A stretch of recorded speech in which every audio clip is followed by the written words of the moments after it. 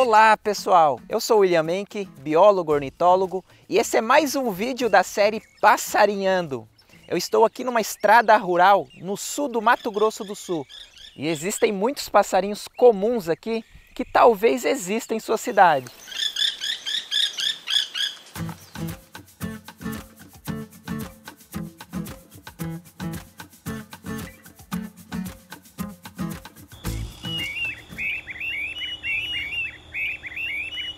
Olha que legal essas tesouras do brejo. Nas primeiras horas do dia, elas costumam fazer essa exibição ao cantar, com algumas aves abanando a cauda e levantando as asas. E essa ave é normalmente encontrada em casais ou em pequenos grupos, sempre próximas de áreas alagadas. Então, quando eu ouço essas tesouras do brejo, eu já sei que tem um banhado ou um lago aqui por perto.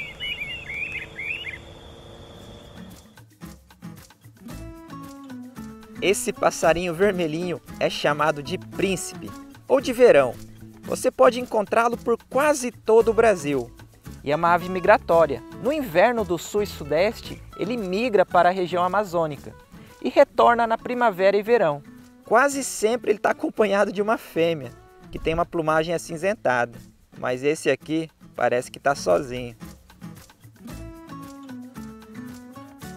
Olha, eu parei aqui para fotografar um sabiá e um pica-pauzinho anão começou a cantar. Ele pertence ao gênero Picunus. São pica-pauzinhos minúsculos, medem cerca de 10 centímetros de comprimento e pesam 10 gramas ou até menos. Então ele é muito pequeno mesmo. Para comparação, eles são mais ou menos do tamanho de um cambacica. E os pica-pauzinhos desse gênero podem ser encontrados em todas as regiões do Brasil. Olha, e para quem está começando a observar aves ou quer começar, estradas rurais como essa são excelentes. Primeiro porque é fácil de encontrar as aves nesse tipo de ambiente. Você pode percorrê-la de carro em baixa velocidade e encontrar muitos passarinhos interessantes, pousados nas árvores ou nas cercas às margens da estrada. E se tiver rios, lagos e banhados, é melhor ainda, pois são ambientes que atraem muitas espécies de passarinhos.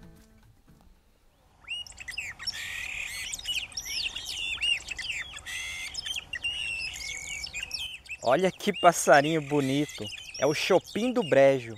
Agora há pouco passou um bando com uns 40 indivíduos. E esse passarinho você sempre vai encontrá-lo em bandos numerosos. E são bem barulhentos, viu? Vivem em brejos e áreas úmidas, onde come vários tipos de sementes. Aqui na beira da estrada está cheio de capins com sementes, como esse daqui. Esses capins atraem uma quantidade imensa de passarinhos, principalmente os papacapins, que são aqueles do gênero Sporófila. Dentre eles, o mais comum por aqui é o coleirinho, que muita gente conhece. Mas não é só ele que está aproveitando as sementes do capim, não. Olha só esses canários da terra. O bom é que essa espécie vem se tornando cada vez mais comum no nosso país.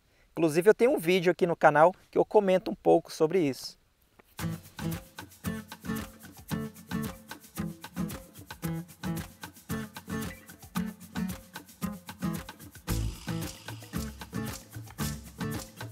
Eu confesso que eu estou feliz, viu? Eu acabei de ver um saí canário. É uma espécie de ave que eu vi poucas vezes na minha vida. E apesar dele ocorrer em quase todo o Brasil, do Nordeste ao Sul, ele não costuma ser muito comum, não. E seu canto também não chama muita atenção. Ele lembra vagamente o canto do canário da terra, porém menos intenso.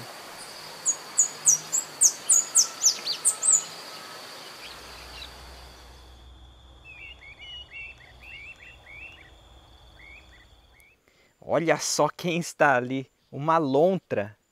É um animal bem arisco, viu? As lontras comem principalmente peixes e crustáceos, mas de forma mais rara, ela pode caçar aves aquáticas também. Aliás, tem frangos d'água nesse lago. Provavelmente eles sabem que tem lontras mergulhando por aqui. E esses frangos d'água são aves aquáticas extremamente comuns no nosso país. Outros dois passarinhos quase sempre presentes nesses ambientes são o curutié e a jaçanã. O curutié é um passarinho insetívoro que sempre está pulando na vegetação, nesses ambientes aquáticos. Já a jaçanã, também chamada de cafezinho, prefere ficar caminhando às margens de rios e brejos. E o que eu acho legal nas jaçanãs é que elas têm os pés bem grandes em relação ao seu tamanho. É uma adaptação para caminhar sobre plantas aquáticas e lama.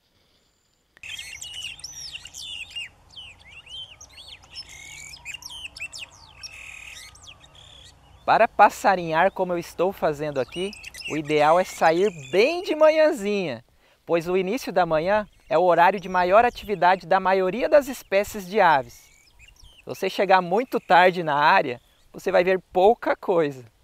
E no finalzinho da tarde também tem um pico de atividades dos passarinhos, mas o início da manhã eu acho bem melhor.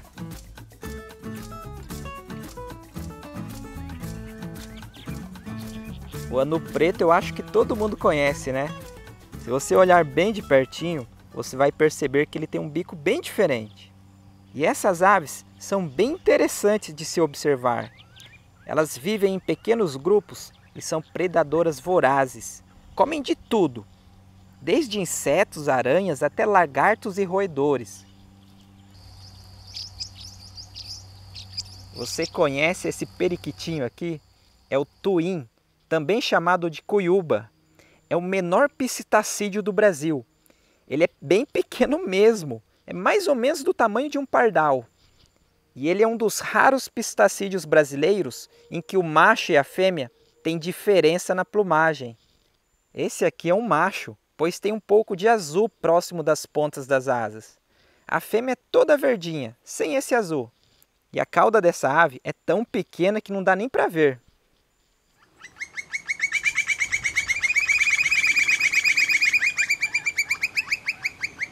Eu acho o máximo esse canto do pica-pau do campo. Para mim, esse é o som que representa bem o ambiente rural. E ao contrário dos outros pica-paus, essa espécie tem hábitos terrícolas.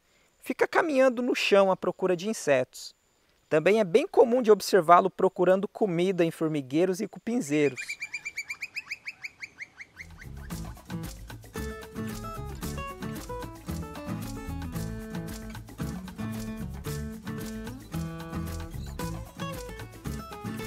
Tico-tico. Esse é mais um popular passarinho das paisagens rurais. Mas tem um outro tico-tico aqui por perto, o tico-tico rei.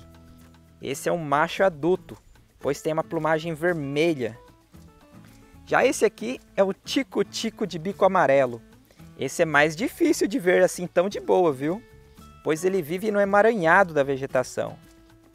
Mas como é bem de manhãzinha, eu acho que ele está mais à vontade para se expor assim. Bom pessoal, são quase 10 da manhã e eu vi um pouco mais de 70 espécies de aves. Foi uma passarinhada bem legal, pois eu consegui captar várias imagens e vídeos das aves para poder utilizar aqui no canal.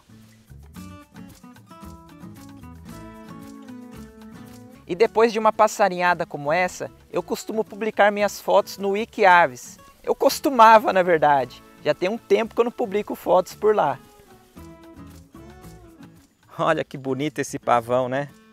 Mas esse não vale na passarinhada, pois é uma ave doméstica que não pertence à avifauna brasileira. Eis o maravilhoso acauã.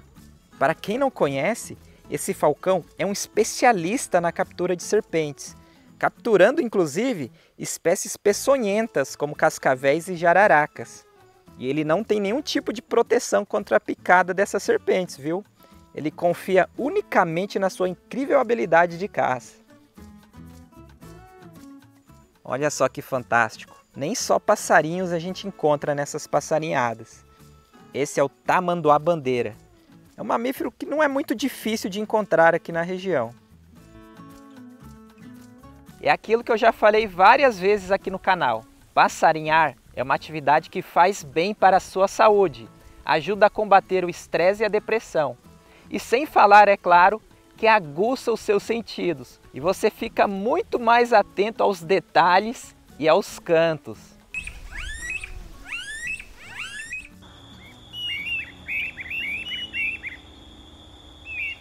Bom, esse foi mais um vídeo de passarinhando em área rural. Se você gostou do vídeo, já deixe um joinha aí. Se você é novo aqui no canal, não deixe de dar uma maratonada, pois tem muitos vídeos interessantes. Bom, é isso. Muito obrigado e até mais.